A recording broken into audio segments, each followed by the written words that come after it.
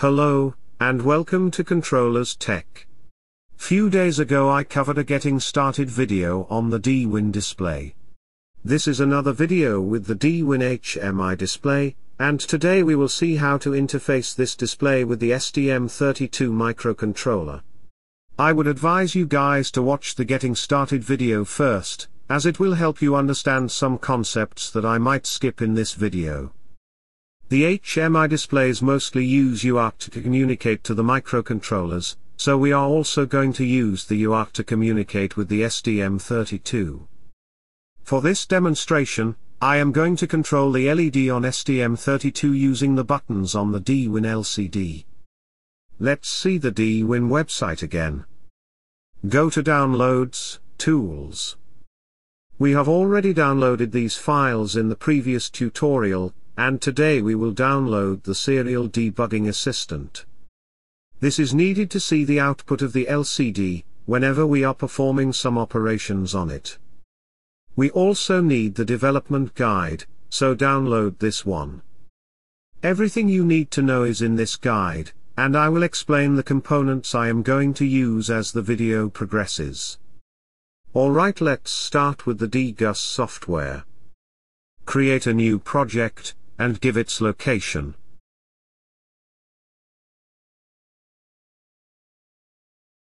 I have downloaded some bitmaps that I am going to use as the on-off buttons. This is going to be the background image on the LCD. First of all, we need to convert the images to proper size, and generate the ICL files for the icons and images. So let's start with the picture conversion.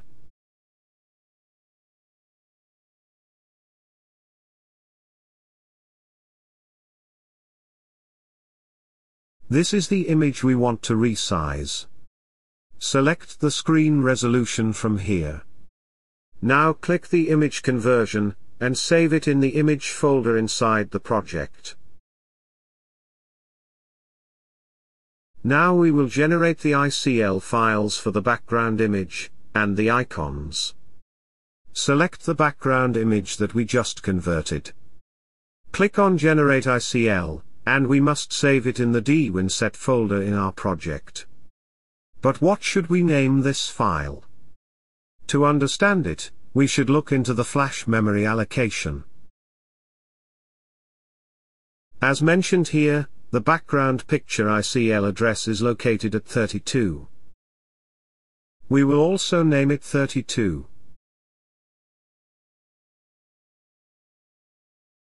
Next we need to generate the ICL file for the icons we are using.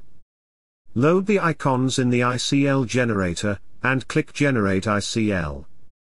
The ICL address for the icons is at 48. So we will name the file 48. This completes the ICL file generations for the assets we are using in this project.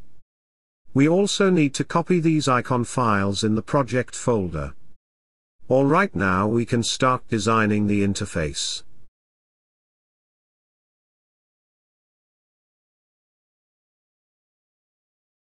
First we will add the background image.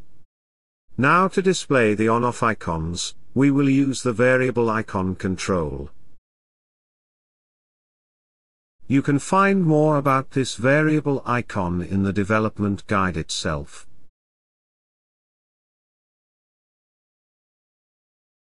As mentioned here, its function is to display different icons based on variable value. When the variable changes, the icons get switched automatically. Here is the detail of the setting page for the variable icon. Anyway, I will explain these in detail while setting them up. Let's leave the SP to default, we are not covering that today. The VP stands for variable pointer, and we will see it in the end. We need to set the icon file, which is 48 in our case. The variable icon takes the value from the variable stored at the variable pointer. Since we are using the on and off icons, we will keep the value of that variable as either 0 or 1. The minimum value of this variable is going to be 0, and we will set this green icon corresponding to this value. Similarly, the maximum value is going to be 1, and we will set the red icon corresponding to this value. So basically when the variable is 0, it means the LED is off, and the LCD is going to display the green icon, to turn on the LED. And when the variable is 1, the LED will be on, the LCD will display the red icon, to turn off the LED. As I mentioned, the variable pointer is where the variable is going to store. This is basically a particular address in the RAM, and we can think of it as the address of some variable, whose value we can change using some means. You can find more about the variable pointer in the development guide itself. If you notice here, the RAM is 128 kilobytes, which ranges from 0 to FFFF, with each address corresponding to 2 bytes. Out of this, the first 8 kilobytes is reserved for the system variables, and the user can only access the addresses 1000 onwards. So I am going to set the variable pointer address to 1100 hexa. Now the variable icon will look for the value stored in this particular address, and based on that value, the icons will change automatically. So we have set the variable pointer to look for the value stored at this particular address, but we also need to modify the value at this particular address. To do so we will use the incremental adjustment. This touch control will basically increment, or decrement the value of the variable. You can find more details about it in the development guide. Check the data auto-uploading. We will set the same variable pointer, 1100 hexa. The adjust method is set to increment, so each time you touch the area, the value is going to increase. But we want the value to be either 0 or 1, so we'll set the over limit to cycle. This will make sure that whenever the value has reached the maximum, the next touch will set the value to the minimum. The step length is 1. Lower limit is 0, and the upper limit is 1. So, if the variable value is 0, the touch will increment it to 1, and the next touch will reset it to 0, and the process will continue. This way we will achieve what we want. The touch effect should be disposable, so that long press will only register as a single click. Alright, this is it for the configuration. Click Save, and generate the project. Before uploading the code to the LCD, you can debug it and check if everything is working alright. The icons are changing whenever we tap on them. This means the variable is indeed incrementing, and things are working fine. By the way, you can also modify the project, and see the effect on the debugger window in real time. So this is very helpful if you are designing something big. Let's upload the code to the LCD. Select the DWIN set directory, and it will automatically load the files needed to be flashed on the LCD. The LCD is connected to the COM11, and the baud rate should be 115200. Click Start Downloading to download the project. Alright, everything is finished, and you can see the LCD restarts with the new project we just copied. The buttons are also responding well. So far everything is fine. Now we need to see what commands does this LCD send whenever we press these buttons. To know this, we will use the serial debugger we downloaded in the beginning. Make sure the COM port is set to proper one, and the baud rate is set to 115200.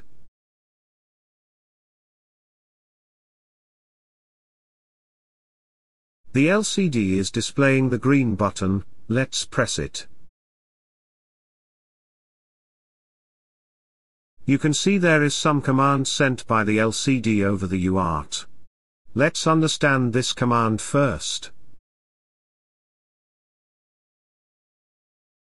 We need to look into the data frame structure. Here you can see the first data block is the frame, which is basically the 5A, A5 in hexadecimal. We have also got exactly the same frame.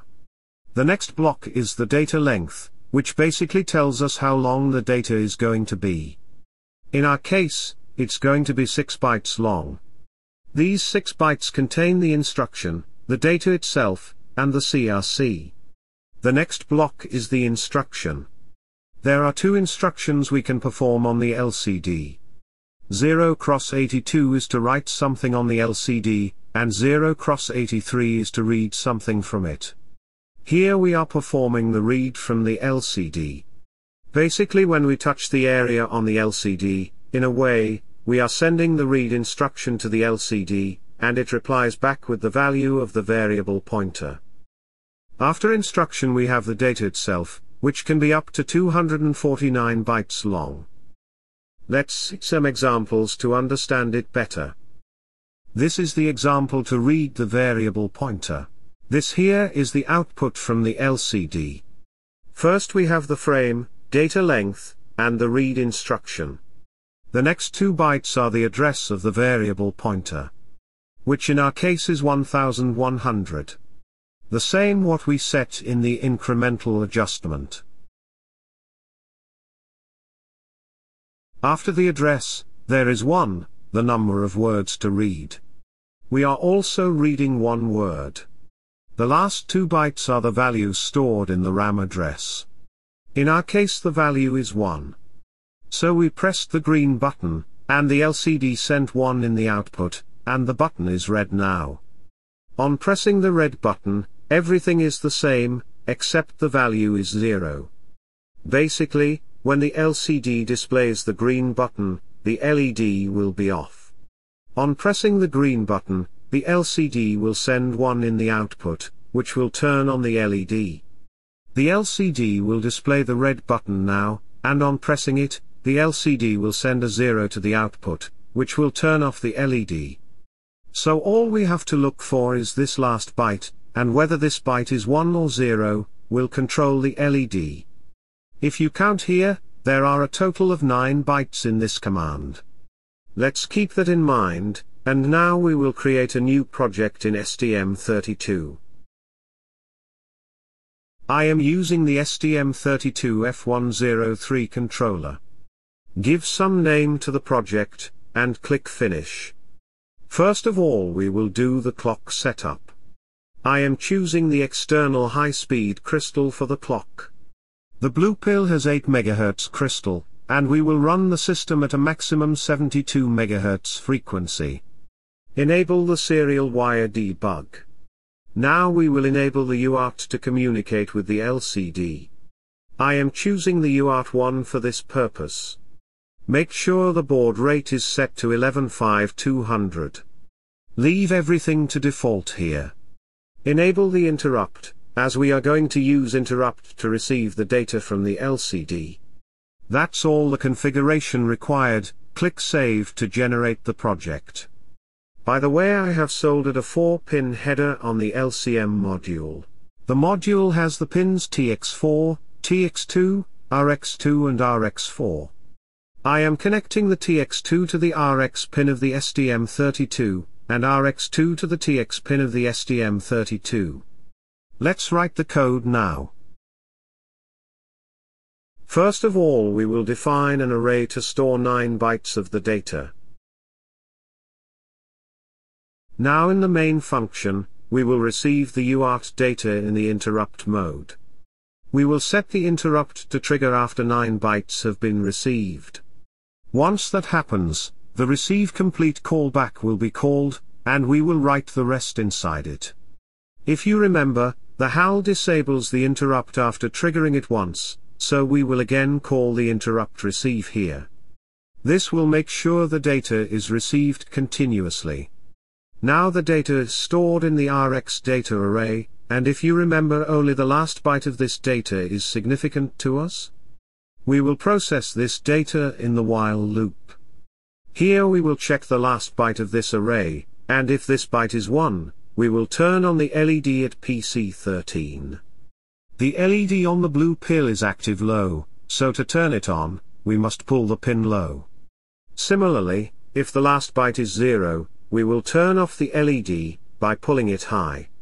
I forgot to enable this PC13 LED in the CubeMX. Set this pin to output, and build the code again. Alright, everything is set now. Build the code and debug it.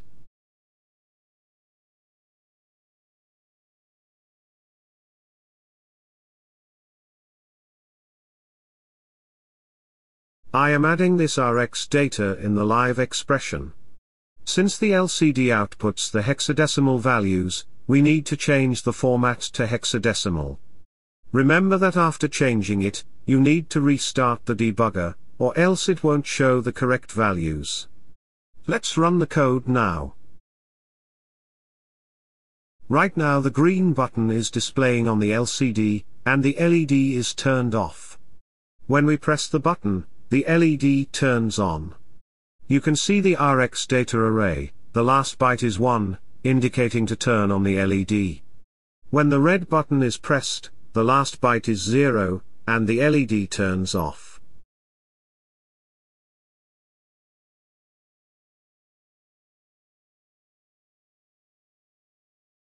You can see the LED is responding well with respect to the icons on the LCD. So I hope you understood how to interface this DWIN LCD with STM32. You can interface it with any microcontroller, which has the UART, as it needs only UART to communicate. This is it for the video. I hope you understood the logic well enough. Let me know if you want me to continue this series in the comments below. You can download the code from the link in the description. Keep watching and have a nice day ahead.